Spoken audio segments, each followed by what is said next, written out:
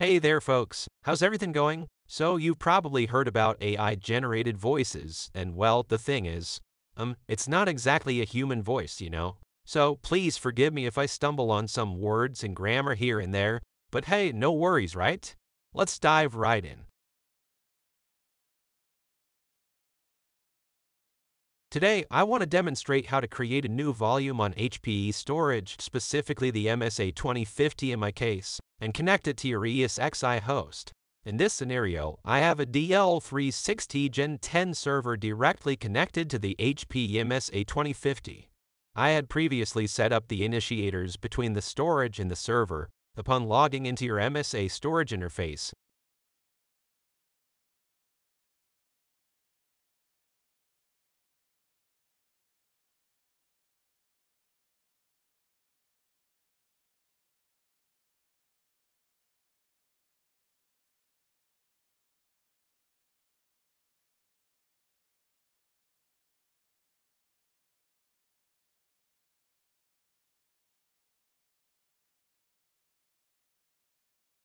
navigate to the left panel and click on Volumes. Then select the Action option and choose Create Virtual Volume. You'll need to provide a name for your volume,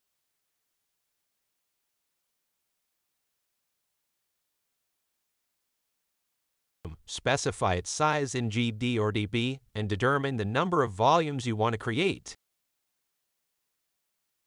I will discuss preferences in upcoming videos. Once you've successfully created and configured your virtual volume, it's time to map it to your ESXi server. Since we're dealing with a single physical server directly connected to the storage in this case, we have two initiators for one server. Keep in mind that this configuration might differ in scenarios involving multiple servers. Select the volumes you've created and map them to your server.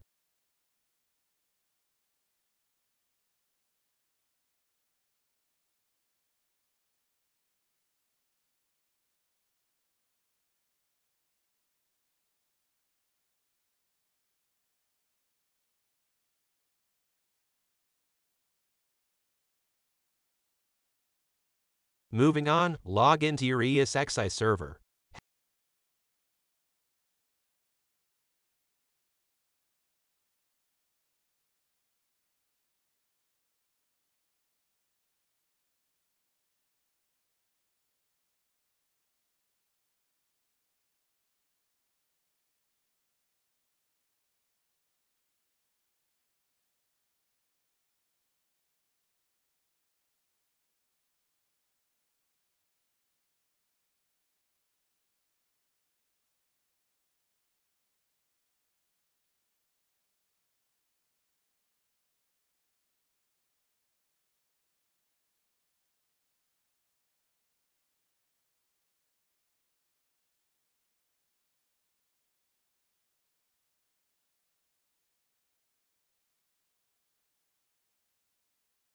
Head to the left panel and navigate to Storages.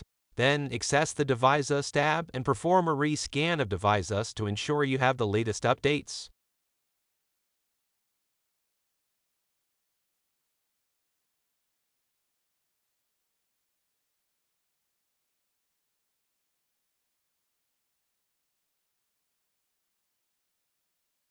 After the rescan, the new storage will appear. You can also cross-reference the serial number of the storage unit from the MSA web app with the storage UID in ESXi to ensure a match.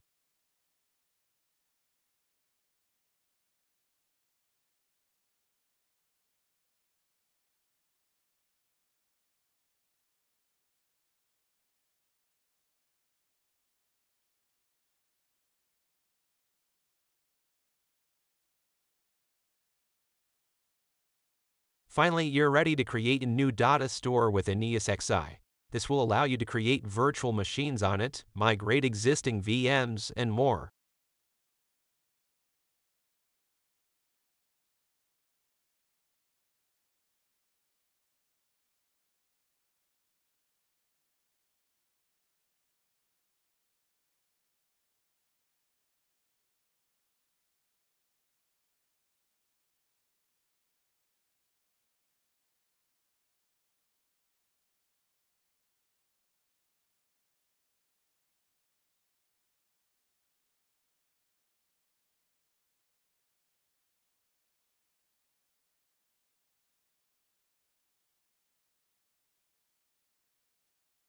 I hope you find this video helpful. If you do, please consider subscribing to our channel and giving the video a thumbs up.